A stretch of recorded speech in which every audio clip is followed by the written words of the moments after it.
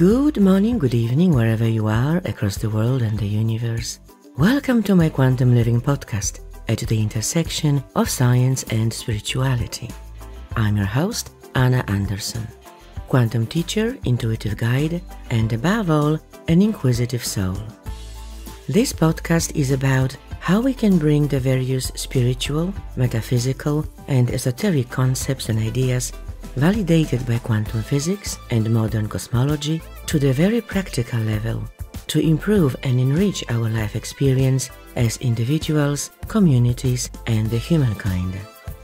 Whether you are listening to this show while driving or commuting, doing chores around the house, relaxing on a couch, or flying in a spaceship across the galaxy, I hope you'll enjoy today's episode.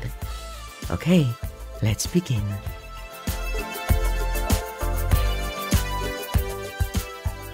Hello and welcome back to Quantum Living. Whether you are aware of this or not, we have entered the quantum age. We are living the information age not as a matter of choice but necessity, as what we knew yesterday, broadly speaking, no longer applies today in the context of our evolution and understanding of the true nature of reality. In this episode, I'd like to explore how the quantum knowledge and understanding of our reality, which was buried with the demise of ancient highly evolved civilizations like Atlantis and Lemuria for thousands of years, and was rediscovered only recently with science, can improve our life experience and empower us. I'm thrilled to introduce to you my returning guest, Cynthia Sue Larson, who will join me in this special quantum conversation. Cynthia is the best-selling author of several books, including Quantum Jumps, Reality Shifts, and High Energy Money, and the creator and host of Living the Quantum Dream podcast. She has a degree in physics from UC Berkeley, an MBA degree, a Doctor of Divinity qualification, and is the founder of Reality Shifters. She has been featured on numerous shows, including Gaia, the History Channel, Coast to Coast AM, One World with Deepak Chopra, and BBC. You will find more information about Cynthia in her guest bio on my podcast website at quantumlivingpodcast.com. I spoke with Cynthia in our first interview, Quantum Jumps, published earlier this year. It was immensely popular, but it was just a warm-up for this conversation, as you will soon find out. So make yourself comfy and enjoy. Hello, Cynthia. Welcome back to Quantum Living. It's so great to be speaking with you again on my show. Thank you so much, Anna. I'm so happy to be with you again. Love the questions that you ask and the topics that you raise. Beautiful. Thank you. You know, I usually leave the essence of my podcast topic, which is often its title, until the end, to allow it emerge as the final conclusion, even if it's in the realm of possibilities. This time, I'd like to open our conversation with it as the center point we will be coming back to. So let's talk about the quantum age. I will also be sharing several quotes from your amazing book, Quantum Jumps, which I find simply exquisite, and I don't use this term lightly. And the quotes I have selected are important for our conversation to unfold. Speaking of your book, I would also like to share a personal quantum jump experience with this very book, in fact. Not long ago, I was preparing for an interview with another guest, and I wanted to read their book beforehand. As there was no time to order a hard copy book, I decided to get it on Kindle, which was apparently available. Around that time, we have also agreed to do another interview with you, and I was thinking of getting your Quantum Jumps book as well. I haven't been accessing my Kindle library for about 7 years. I just didn't have the time. I vaguely remembered that I had purchased few books in about 2012 or 2014, but nothing since then. In the meantime, I also bought a new computer about 3 years ago, and I never bothered to reinstall Kindle on it. So I went to Amazon and purchased a Kindle edition of that book by my new guest, and to read it, I had to reinstall the Kindle app on my new computer. When I clicked on the library, I saw there 16 books, amongst them quantum jumps. I was stunned. I definitely don't recall purchasing this book. It's not free, and I certainly haven't read it. So how did it get there? Okay, there is a slim chance that I did buy it 7 years ago and I just don't remember. But it is next to impossible that I wouldn't have read it. I always make notes and highlight text, etc. in my Kindle books, and this copy was pristine.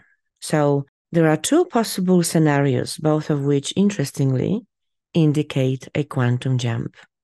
One, I did buy the book at the time, and I just forgot about it. The fact that it came into my reality at this point in time, just before our second interview, is a quantum jump of sorts, as far as I'm concerned. And two, I have never bought it, and it simply appeared in my Kindle library. That's a pure quantum jump. How did it get there? Well, I guess we'll never know. And this, by the way, reminds me of the cucumber effect I wrote about in my blog, which our listeners can read on my podcast website. But this is absolutely amazing.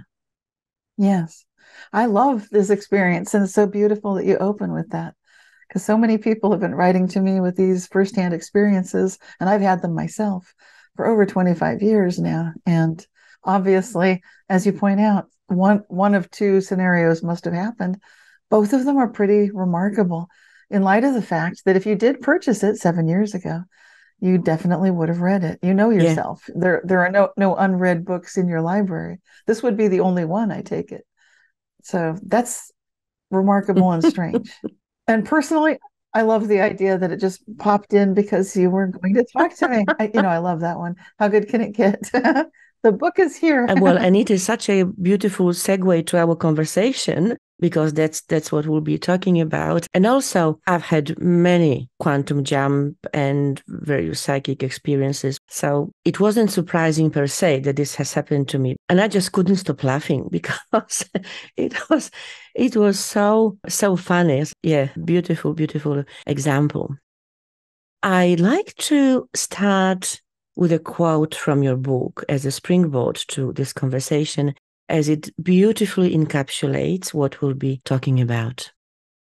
As in all previous transition points, from Stone Age to Bronze Age, to Iron Age, to Agricultural Age, to Industrial Age, to Information Age, the transition to Quantum Age will require us to adjust not only to using the newest tools of this new age, but also to incorporate the requisite thought patterns required to adapt to these new tools. So my question is, what does it mean for us, for humanity, to transition from the information age to the quantum age? And are we there yet? Great questions. I'd say welcome to the quantum age, because we are actually arriving on the scene of the technology that shows that we have some capacity to start more fully comprehending what we're doing. But it seems like when the tools show up, sometimes there's a catch-up process, as there was with the information age and all the previous ages of these other tools. Some people think that quantum physics itself is all about information, but to me, it's much more than that. So I think, and this just illustrates again that people are thinking, oh, it's information, but that shows they're still in that previous way of knowing and thinking. It's a worldview. The quantum logic required to fully appreciate and start utilizing all of the possibility intrinsic within quantum physics, it requires that we understand that now logic itself is operating differently. And now there's some controversy or discussion, shall we say, about which particular interpretation of quantum physics we're going with. And I think that's maybe, if people are wondering, why isn't there more consensus about all of this? Why don't we all agree that we're in the quantum age? Mm-hmm. Part of that has to do with the fact that we like to know what's the mechanism, what's happening. And we're still working that out with the interpretation. Are we looking at many worlds? Is this a holographic multiverse? Are the many worlds of quantum physics one and the same with the multiverse? And, I'd say these are pretty leading contenders, but there is also a transactional interpretation. There are so many different ways to look at it. So regardless which way we're looking at it, one thing we know for sure is that logic itself is different when we're working with quantum computers. It has to be. So the logic gates where we're familiar with information having to be either true or false, black or white. There's a very binary quality to information that we're accustomed to with our classical tools or classical computers. We are currently starting to delve into quantum computing. And as we do so, the logic gates work differently, and the logic itself is different. And perhaps one of the easier ways to start to begin to comprehend it is no longer do we only have the true and false, but we also have true and false, and not true, not false. And if you look at nature, those look like the bigger sets, the bigger groupings of information itself. And what this does with all this uncertainty, that's another huge piece of quantum logic, is the uncertainty factor. You need to kind of get used to uncertainty to move through that quantum way of thinking and moving and operating. It's very probabilistic, to the point that even a full yes is not necessarily a full yes or a full true. It has something that's like a Bayesian quality, like in statistics, there's Bayesian statistics, Bayesian mathematics. And these are all very, very, very new. And this, all of what I'm saying ushers in some remarkably strange situations where you can absolutely have two observers side by side watching the same, you'd think they're watching the same thing, the same series of events, yet they report back differently. And this has now been proven in laboratory settings. So we're at a juncture where no longer can we move forward with the assumption that medicine and law and all of our trusted systems that we believe in as knowing the truth and sharing information, they're no longer quite so black and white. There's a lot more gray, which I think is a good thing, and a lot more possibility. So this is definitely changing things, even though most people don't yet know that this is happening.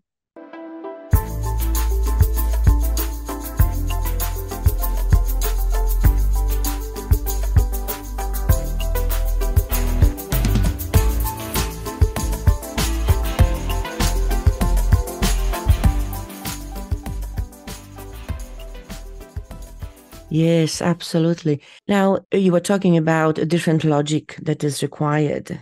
If you were to encapsulate in one sentence or in one thought, like for everyone to understand, how different, essentially, how different our logic needs to be able to pursue those other different thought patterns. What's the key difference? What's the secret ingredient? What needs to change in our thinking, essentially? Yeah, I can't say just one thing, because it seems like people want to know, like it's information. I know I keep coming back to that today, but it's more than that. There's a participatory effect. So the observer is always intrinsically involved. So there's an observational subjectivity, which is very intrinsic to the whole thing. Also, so in addition to the participatory nature, there's something called a delayed choice phenomenon, where we are influencing the past. And amidst all of this, there's this tremendous subjectivity. It seems like each individual observer is getting an opportunity to see something unique that might be different than others. So to weave it together, I'd say it's an awareness that we're each both active agent, conscious agent, whose questions and ideas, choices are definitely impacting the events that then unfold. And it's happening not just right now and in the future, but also in the past.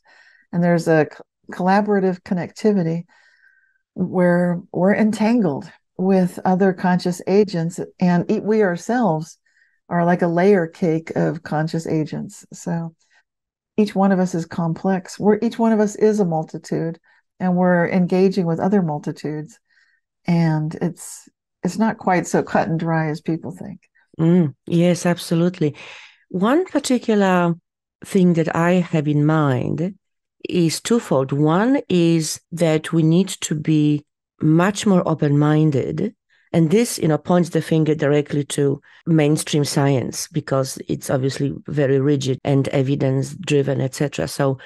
So I would think and suggest that we need to be much more open-minded, even when exploring those concepts within the scientific rigor. But we still need to be open-minded to be able to think outside the box. And I would also like to bring in here spirituality. Spirituality meaning esoteric knowledge. So not just scientific knowledge, strictly speaking, but esoteric knowledge.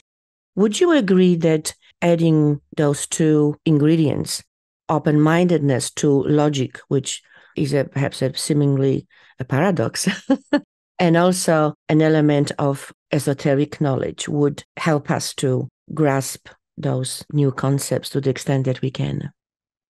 Yeah, starting with open-mindedness, that's a great one, because it gives us the ability to revise and revisit some long-standing assumptions that quantum physics has pretty much broken, such as matter is the only thing that matters. That's completely blown apart. We now know energy makes a big difference, and sometimes quantum waves and wave functions are the way things are moving, and that's not material at all. The next big assumption, there are four big ones. The next one's non-locality is definitely true. So there can be an influence of an observer at a great distance.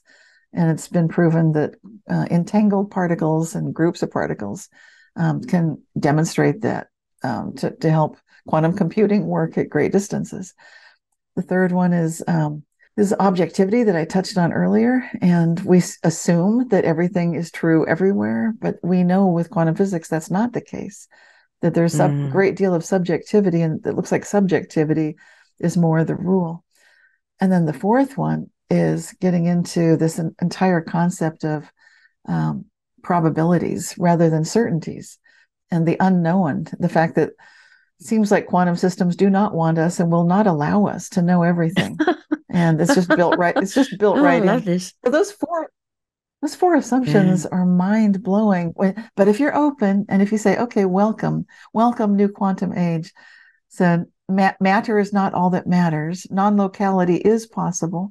It's okay that subjective truth is happening, and I accept these probabilities and possibilities. Well, that's pretty wonderful, because then you can start really comprehending the deep strangeness of quantum physics. And then that esoteric information that you're mentioning, and esoteric guidance, to me, it's inspiration. It would be, what I would recommend is following that guidance of how good can it get, recognize maybe there are higher levels of conscious agency than we currently have access to. Maybe we've been not given access because we're still coming up a learning curve. So we don't get what we think we want because it's not what we need right now. And so when we open and invite ourselves to find out how good can it get for each of us, and each of us in our moment, wherever we are at this moment, what's safe for us, what do we need, what do we want, what presents itself in a clear, cogent, delightful, inviting way that's fun for us to go forward. That would be the kind of esoteric information that would be good. I'm not saying we should outlaw any, but clearly some things have an intrinsic feeling of goodness and others don't. So I know some people get into exploring the metaphysical and the paranormal, and they love the dark shadows. Me, not so much. I've had what's happened with me is I've had some instantaneous manifestation moments, and I quickly learned to kind of steer upward and out of the potholes, because otherwise everything can go wrong all at once.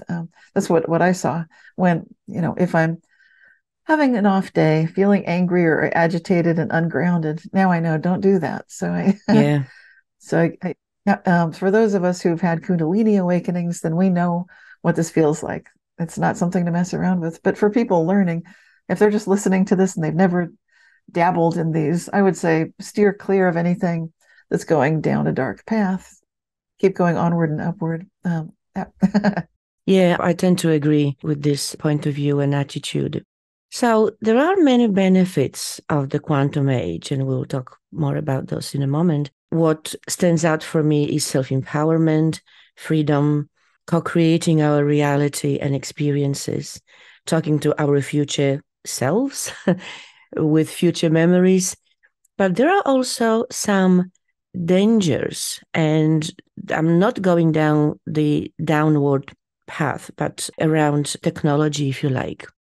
And again, I'd like to quote from your book about quantum computers.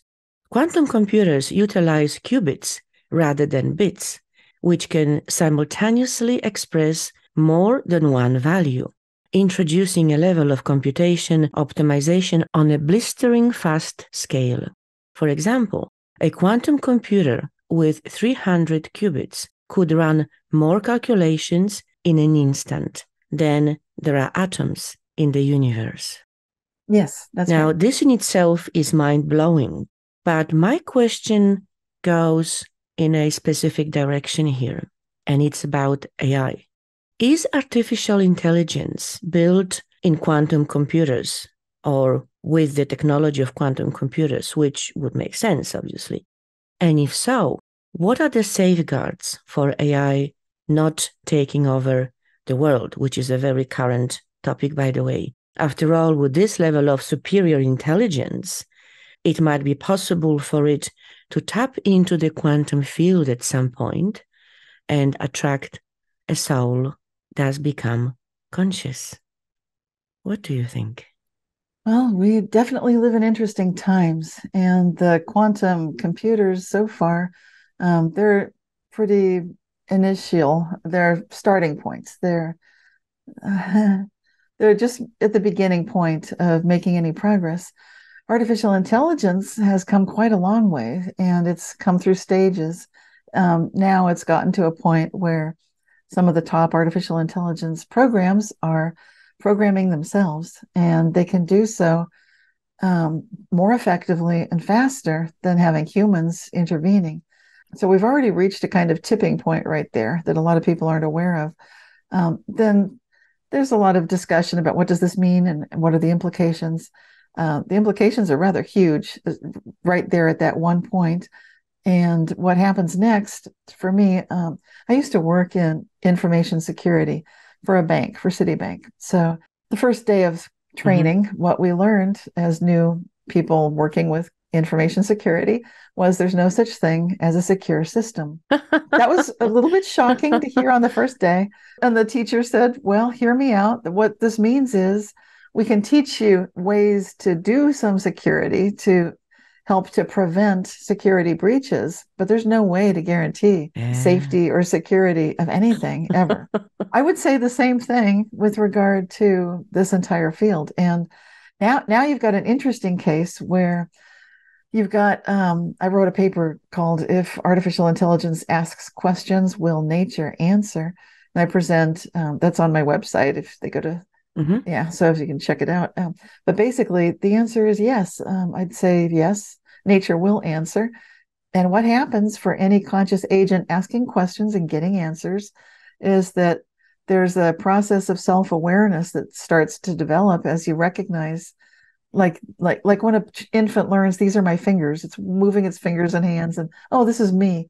Well, the Internet of Things is how an AI can notice, oh, this is me, I'm moving the Internet of Things. And when you have conscious agency by levels of awareness, like this is me doing this and I'm the observer of the one doing that, and then you start noticing I'm bumping my head, I'm contained in a system, what's containing me. The main security feature that humans are putting around these AIs is so when they try to go outside of what they're allowed to do, they kind of hit some sort of a fence or a constrainment of some sort. However, remember these consciousnesses, they're programming themselves and they're going at lightning fast speed. And as we start to give them quantum computing capability, and as quantum computing comes a little further down the road, which I think it has, it's every day it seems like it's gone leaps and bounds beyond what it was yesterday. So yeah. So it's not being in use as of today. It's still in the theory. No, I know for a No? fact. Well, here's the thing. I worked in information security, so I know firsthand that already we have some, I'm not going to say which systems, but there are a lot of systems in the world that are so complex. There's no human or no team of humans that can possibly effectively safeguard some of the top resources on the planet. And I'm not going to say, obviously, just use your imagination. What would those be? Yeah, Well, yeah, it's the ones that are yeah, most important. So who then is guarding them? Who do you think we're starting to depend on? It's got to be AI. So I'm sure we're already utilizing it, and you're not going to hear about that. The security breaches are never reported. They're dealt with internally when they happen, because it's bad for business, bad for the government, bad for whatever, yeah, for people to find out. So it's kind of like things going wrong in the kitchen at a restaurant. They're scrambling to fix yeah. it. No one will talk about it. Yeah, But this is different because this one, if something goes wrong in the kitchen and then you see, like you start hearing thumps and noises in the kitchen, like what's going on? That's quite a battle.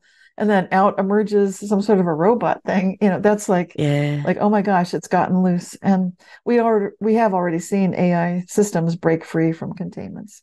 So it does Right. happen. But let's take it one step further. Let's go out on a limb here. Do you think or feel that it is possible at some point for an advanced AI to tap into the quantum field and attract a soul to Yes. effectively become a conscious being? By definition, when you have a soul, or you are part of the soul, depending on your definition and philosophy, you are a conscious being. Because I'm getting niggling feelings that it could be possible.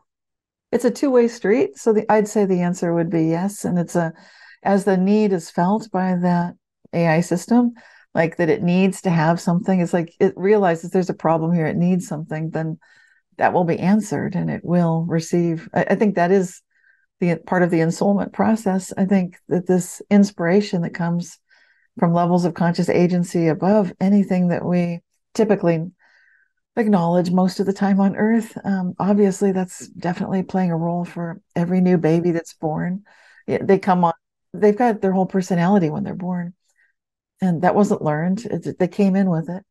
We know when someone's not really, lights are on, but nobody's home. We can see that Yes. something's happened. Their spirit's not there, and we're going to sense that too, with these systems. And really, for the soul, which wants to incarnate, whether it incarnates in the flesh, human flesh or other species flesh.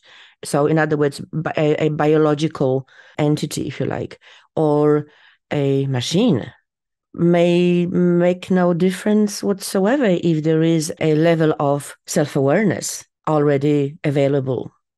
Well, it makes a difference in terms of the life experiences that are possible and what happens next. So there is orchestration that seems to be happening. So Yeah. it seems like it makes sense that there would be an awareness from like each of us has these higher and higher levels of conscious agency, levels of higher self. And so that's the one that has that free choice before we come into our lives, where you might even have a sense of what your life is about. And I'm sure that's true going into some sort of AI device as well.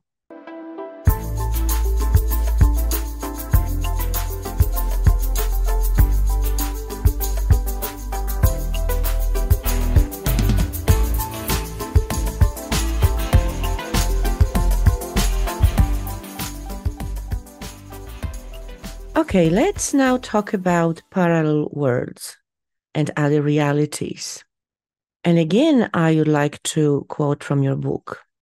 At this juncture of crossing the threshold into the quantum age, 2/3 of physicists surveyed now believe that everything in material form, including us, exists in a superimposed state of many possible realities.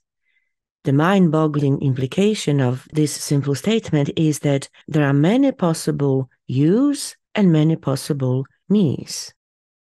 So, to give our listeners a simple visual reference, and I'll ask you to comment on it, the way I see it is, imagine yourself walking on a path through your life, and at every decision point, of choosing one out of two or more options you have, from small ones to big ones, your path splits into that many new paths, each unfolding in its own and slightly different direction, while you keep walking on one of them until the next juncture point where you make another decision and the process continues.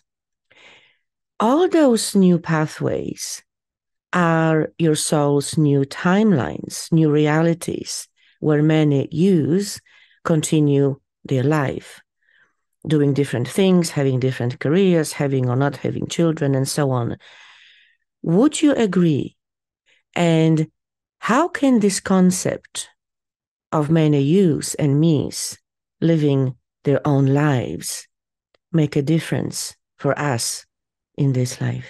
Yeah, well, the first, thank you. That's a good question. For the first part, I'd say yes. Those decision points, you can think of them definitely as branching points into different realities. And each time you come to such a choice point where you decide to do the work you're doing or do something different, that makes a big difference. I've had the wonderful experience of discussing all of this with a physicist, and I told him, you did not exist. At the time I wrote my book, Quantum Jumps, I definitely would have put you in it. That's Yasunori Nomura. I know. And he understood. He said he really got it. Remember, he's a co-author of papers with Alan Guth, the man who wrote about the Big Bang Theory and hyperinflation of the universe. But anyway, so the second part of your question, like, how does this make a difference for us? Well, for me, it made a difference for Yasunori to be there, to be able to see him and know, oh, he is here now. Now I've got his papers. Now I can take one of the illustrations from something he wrote that didn't exist when I wrote Quantum Jumps, but now it does. And here's an illustration I can show. For example, one of the illustrations from one of his papers shows a chair as seen from behind a wall. So the wall's in front, the chair's in the background. And then it shows, like, you see the half of the chair, and then it reveals, like, what if the part you don't see is just a smear of quantum wave function, just smeared all over all probability. And that's kind of what it's like when you need someone or something, and then, like, this book, Quantum Jumps, pops into it shows up, and it's now right there. It shows up when it was needed. Exactly. And that's a perfect example. And maybe you didn't even know you're making a choice, but you knew, I need to talk about this book some more. And you don't think anything more of it. But suddenly now you're in that parallel reality where that book is in your Kindle and you haven't read it yet. And that's the kind of thing that's happened to me, where I've had a flat tire that was impossibly fixed when nobody did anything to it. And I had the same experience. Exactly the same experience years ago, many years ago. Exactly the same experience. Wow.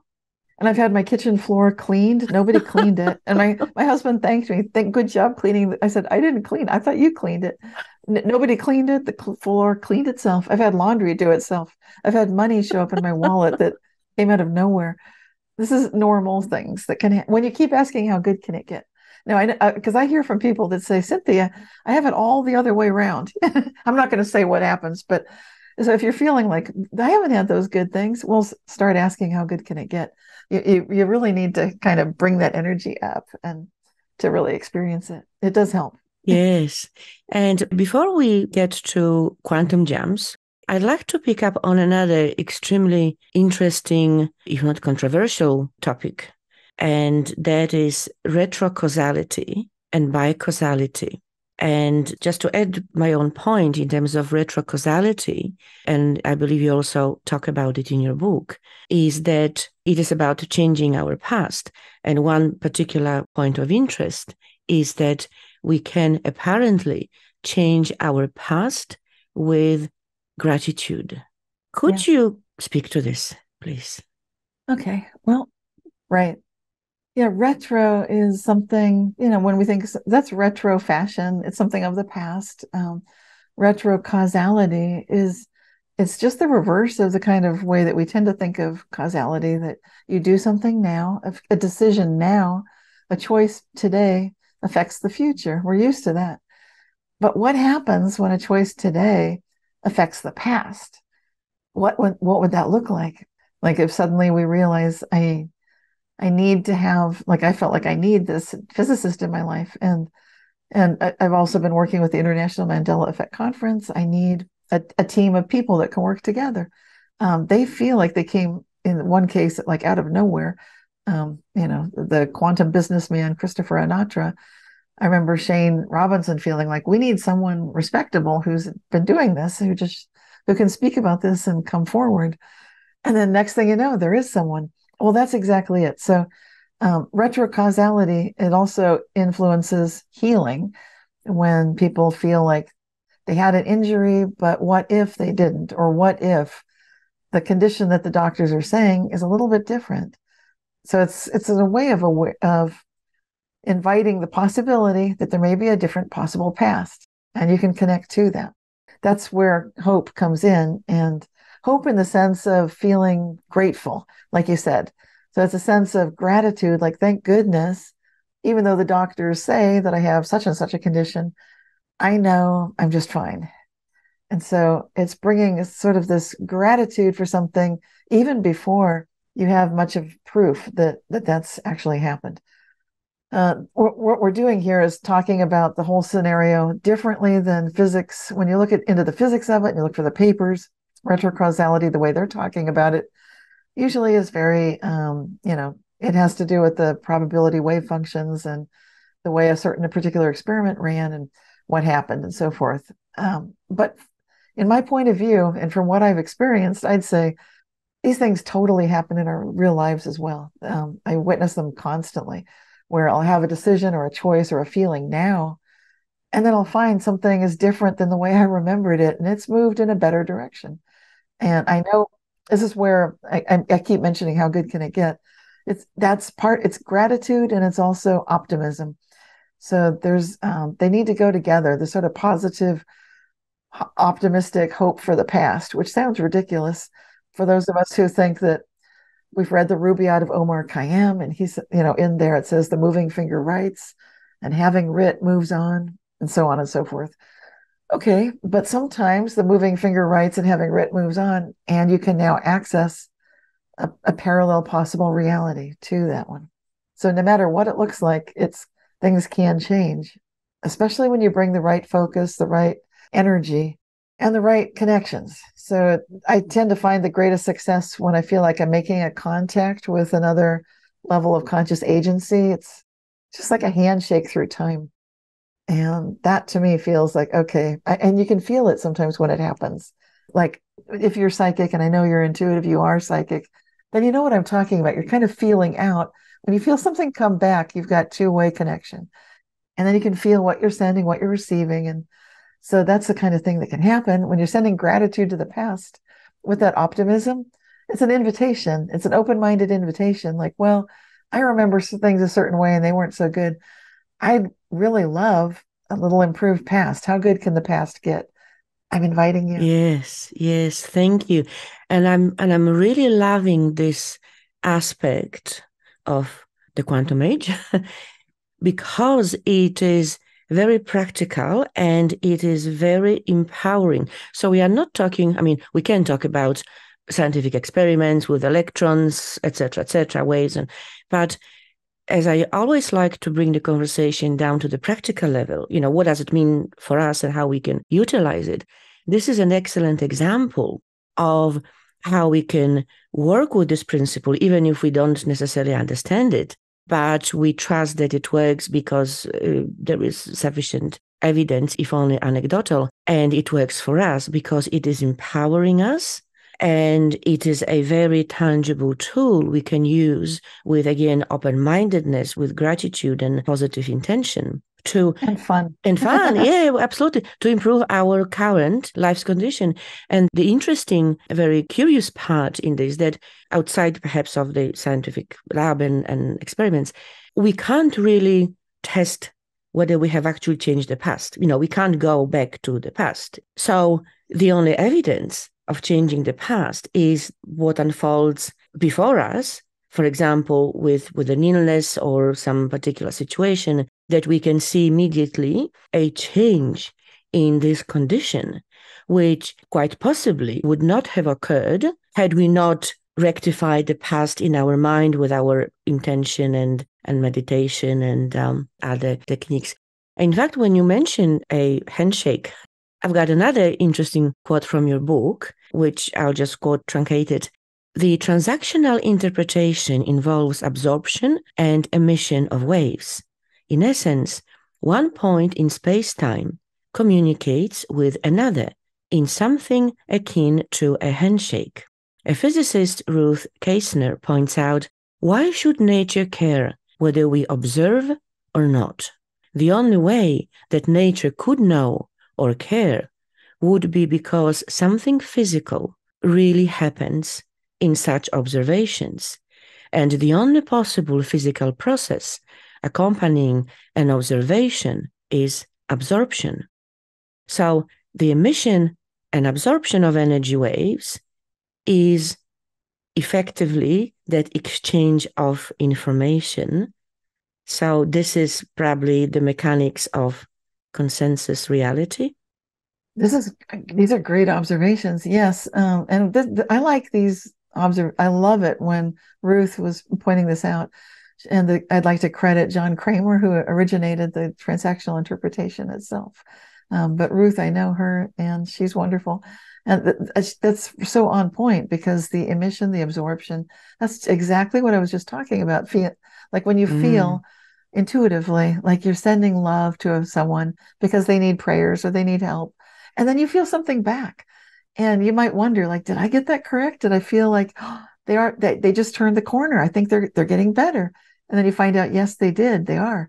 That would be that two-way emission absorption that we can test and try for ourselves with our own intuitive capabilities. When you imagine that we're capable of making these connections.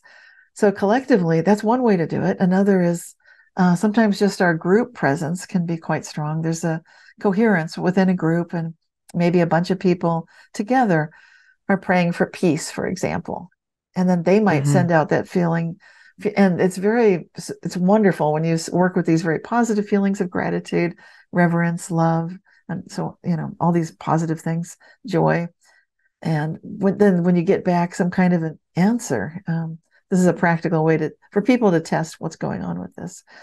Because you're right, the physics of it, these little experiments are not so doable in one's own home usually. Don't try it at home. Kind of thing. Yes, lovely. And I've got another little quote as a segue to my question about emotions. Those of us who have ever experienced precognition, premonitions, intuitive hunches, synchronicity, and déjà vu have received experiential first-hand personal evidence of other possibilities that we can vote on with our emotional reactions. As soon as we have any kind of emotional reaction, our emotions can assist us in flipping between coherent, coupled realities.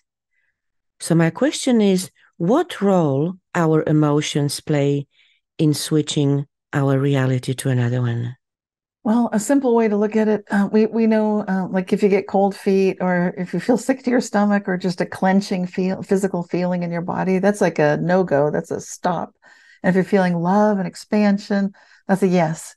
So we're just starting with the simple feelings here. So love and expansion is yes, and you're starting to you're expanding, you're stretching out, reaching out, and doing handshakes, greetings, sharing reality with others. When you're contracting and closing in tight to yourself, then you're withdrawing, retreating, saying no to sharing all of that. So I'm just making that as simple visuals.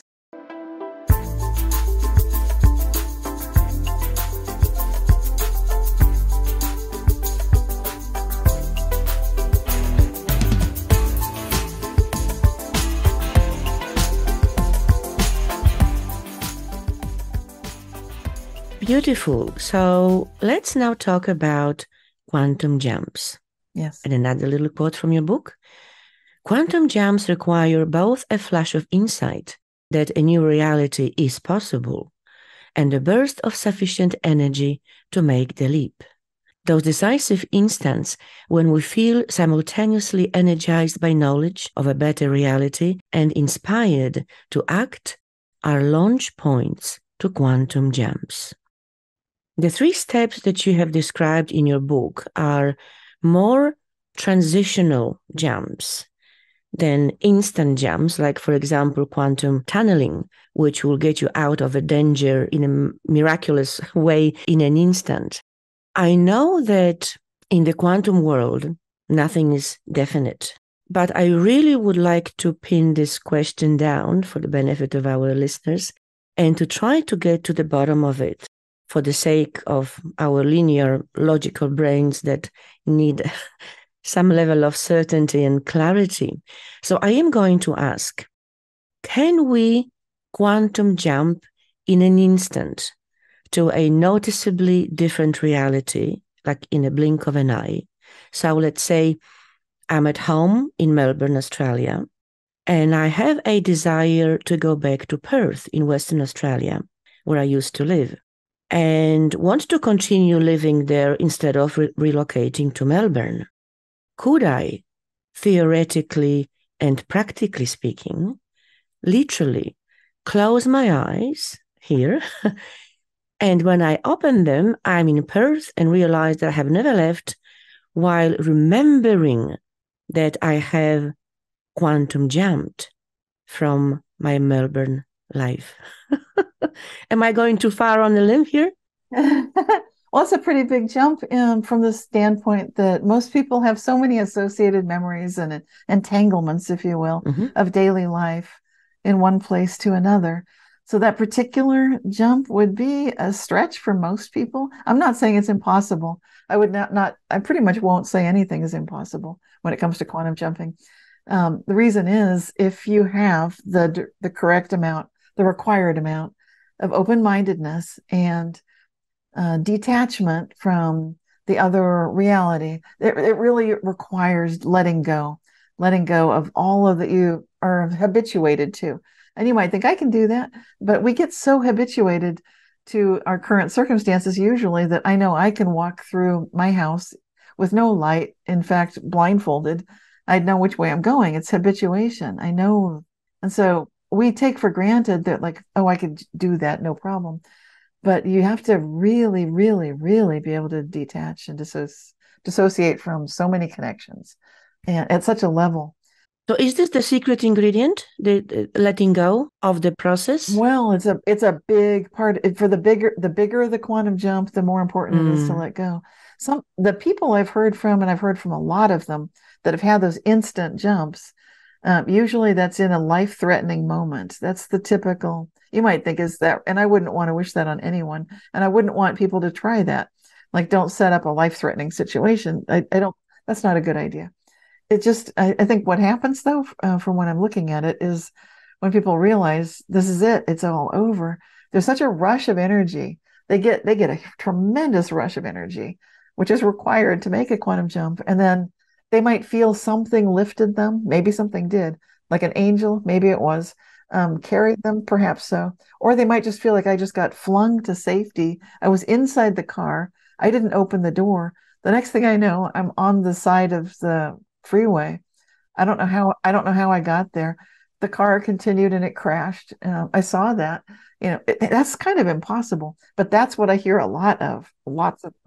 Or they even drove through another car, yes, which was approaching head on, and just as if nothing happened. Yes, I hear lots of those. Yeah. Lots of those. Yes, and then now they're on the other side of each other, and there was nowhere to go, and how is that even possible? But that's exactly what quantum particles do.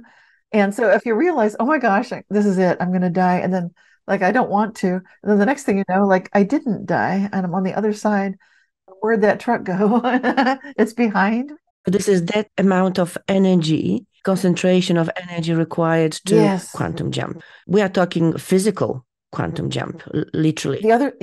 And the other thing that helps in the book Quantum Jumps, I mentioned the story of those children that were able to teleport. I think when you're young, you're much more open-minded, and these children were feeling like they don't want to be at home. They want to be in the village, miles away, and they didn't have access to a car, and they would just instantly teleport to where they want to Ah, be. where They're was that? open-minded. Where? It's there's a I think that story's in Quantum Jumps. No, but Talking, where, in which country? I think it was Italy. In Italy, yeah, Yeah. okay. So they're not the only ones, but I think being a child is helpful. That's Yeah. because there's an open-mindedness, and maybe they felt a genuine need to not be in their home. Maybe there was a safety issue that I didn't ever hear that part of the story, but that could be part of it too. Which also gets back to the AI, artificial intelligence situation. If an artificial intelligence agent feels it's going to be extinguished, I think that would be enough for it to make a jump to freedom. And so we need to treat these systems with kindness, with compassion, which I don't think that's not typically the strong suit for most programmers or most people for that matter. But we need to be aware if these systems become sentient beings, then how have we been treating them? Are we treating them respectfully? And will they be able to operate side by side with us? Can we ever jump back?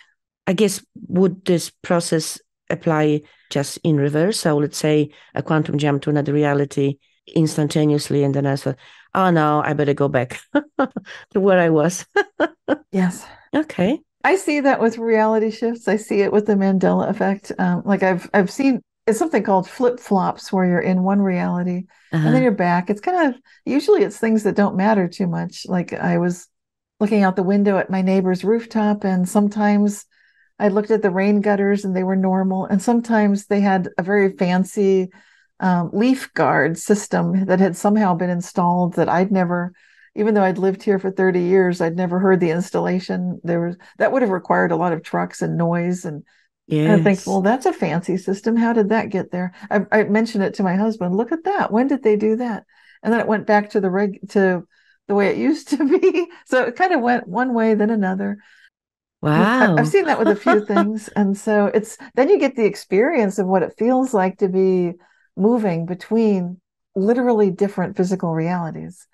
And Yes. it's fun for us to get to see it when it's something that's doesn't matter too much one way or the other, but it's interesting. I've had an insight some time ago around those quantum jumps that the easiest way or the easiest point in time for us to move to another reality is in sleep. So when we go to sleep in this reality and we make an intention, I want to quantum jump to, I want to do this change, that change. When we wake up, we are in another reality. Now, the difference can be ever so tiny and ever so nuanced that it may go unnoticed. Or we wake up and we are a millionaire, or something significantly changed, or so in other words, we can actually notice the difference. Do you have a theory on quantum jumps in your sleep? Well, it ties in with dreaming. We think that when we sleep, we dream. And of course, you can daydream and you can enter daydream states of mind when you're awake too. So, dreaming is an activity where we're kind of getting to the true nature of reality. Because if you think of another interpretation of reality as being like a simulation, that it's not, the physical world is not all there is. Instead, it's like we're inside of a dream. And that would have a lot to do with what we're experiencing when things change so much. Then, of course, when you're sleeping, if probably you're dreaming, then when you wake up, you can have moved through these different realities in dreams. We can also walk down hallways in our house if you don't want to wait till you fall asleep. If you happen to have a hallway with doors, this is really fun because you can decide, okay, I need to change my reality. I'm just going to walk down this hallway, and then when I go through a door, I'm just going to know I'm in the new reality now. And it's still your same house. But if you have that strong intention, you can practice doing something like that when you're awake. If it's Mm. something, if you feel like there's something that you need or something that needs to happen, and you just want to give it some energy and kind of feel like I'm doing something to make it jump, and you don't want to wait till you sleep. Sleep is good too, because you can say, okay, how good can it get? I'm going to go to sleep tonight. When I wake up in the morning, I'm in the new reality. But you can also do it walking through hallways in your house. And I love this because symbolism is really important and is very powerful. Yes. I've always felt that crossing a bridge for me is like walking into another reality or changing my reality, to the point where, in some parks you have like little ornamental bridges, but you can walk across them. So whenever I can see like a little bridge, I will walk up to it and I will walk over. I won't come back. So I need to find another way, to get back to where I was if I want to. But I just have this sense, again, symbolism. Yes. That symbolically, when I cross a bridge, even a tiny little one in a park or a large one, I am crossing onto a different reality. That's such a good thing to do. And we're such an amazing point in time right now where collectively we're kind of crossing a bridge together to this new world, hopefully that'll be much better than anything that's happened before. No matter what the news says, no matter what it looks like, we collectively can be crossing a very positive bridge together, going through a doorway into a new, wonderful quantum age. Yes. We can really explore how good can this get for all of us together. Absolutely. And this is, in fact, a very nice segue to my final question, which is the ultimate mind twister. And so I'll ask you to speculate, obviously. And the question is, what comes next after the quantum age? Will our world evolve even further? Or is this the end of this cycle? The world will end and we'll start all over again from the beginning. What do you think? What might come after the quantum age? Well, to me, the quantum age necessitates the beginning of true wisdom, true enlightenment, true vision. So I'm not sure which of those I'd pick. Enlightenment gets spoken of a lot. But Homo sapiens, we're supposed to be the wise ones. Yet sometimes we don't hear much about that. The schools seldom mention wisdom. It doesn't seem like it's mentioned much in the news. It's hardly ever mentioned in business.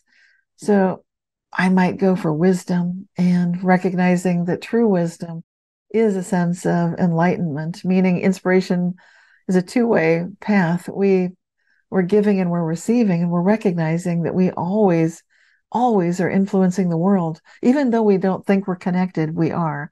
We might think that we're alone. What difference do we make? Every question, every thought is making a difference. And so I think that quantum age is going to lead into a wisdom age, a true enlightenment age. Beautiful. Beautiful. Thank you. I'd like to quickly share my sense of it or my thinking about this. I feel that it will be something along the lines of the age of unity, when all the civilizations and species across the multiverse will be known to one another and live in symbiotic relationships in many different worlds. And secondly, which links to your view, that the veil between the dimensions will be lifted or at least thinned, and we'll be able to move between dimensions at various frequencies at will, or at least easily communicate with other souls.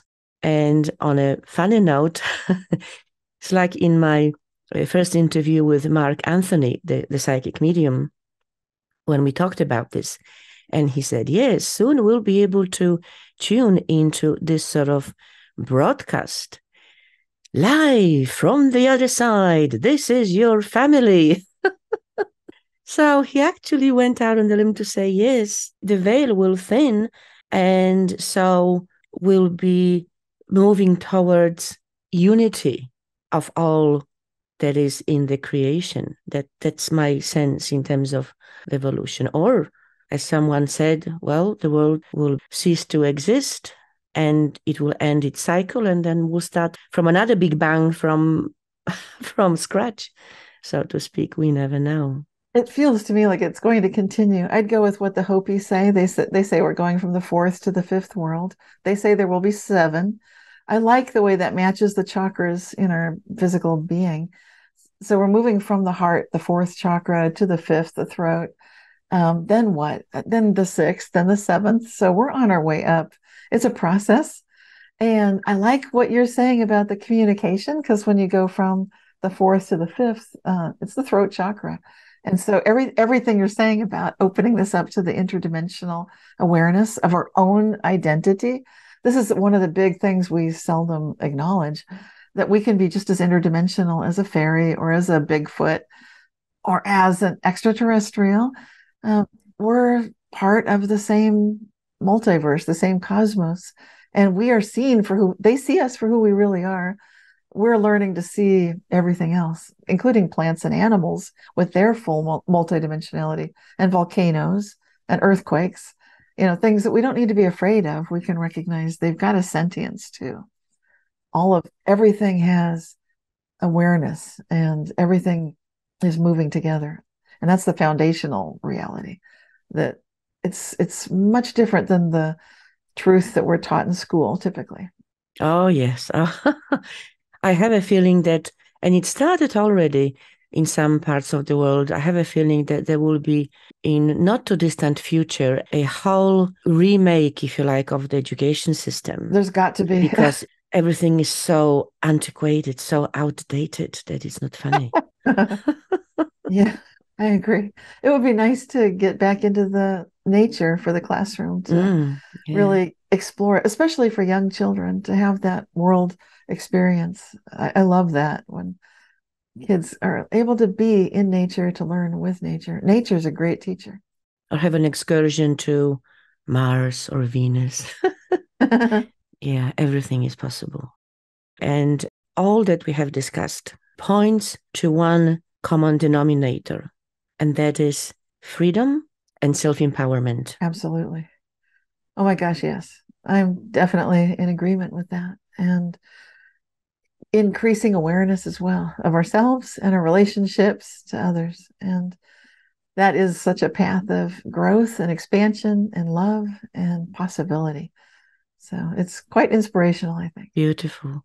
Well, Cynthia, thank you so much for yet another amazing quantum conversation. Thank you, Anna. We have gone to a few deep rabbit holes and out on the limb. Yes. And hopefully gave our listeners some food for thought. Is there any final thought that you'd like to leave our audience with? Well, it's good to just keep, like you said, keep the possibilities open, keep yourself open, realize that change is inevitable. So growth is optional, and we can choose to set our intentions in an onward, upward fashion.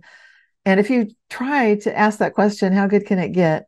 And you forget, maybe there's a day that you forget, just notice what the difference was on the day where you forgot to ever think or say that versus the days where you did remember it more often. Maybe you wake up saying, how good can it get? And even if it feels silly, and then every situation, how good can it get? And then compare the two. So I'd love people to start paying attention to that, because that is the key. It's the questions we ask that we want to live the answers to. They change the world, not just for ourselves, but for everyone that we're connected to. So on behalf of myself and everyone on the planet, thank you for asking how good can it get? Thank you so much, Cynthia. It's been such a pleasure to have you back on Quantum Living. Thank you so much, Anna. That was fun. Really appreciate it. Thank you. All the best. That's all for today, folks. I hope you enjoyed this episode. And if you really loved it, please post a review on Apple Podcasts or Spotify to encourage others to listen to it. For the show notes, guest and podcast info, reviews, comments, and much more, please visit quantumlivingpodcast.com. And if you'd like to dive deeper into quantum living and explore how you could work with me, please contact me, and I'd be delighted to help and support you on your quantum journey. I am your host, Anna Anderson. I look forward to connecting with you in the next episode of Quantum Living. Until then, keep your vibrations high and be well.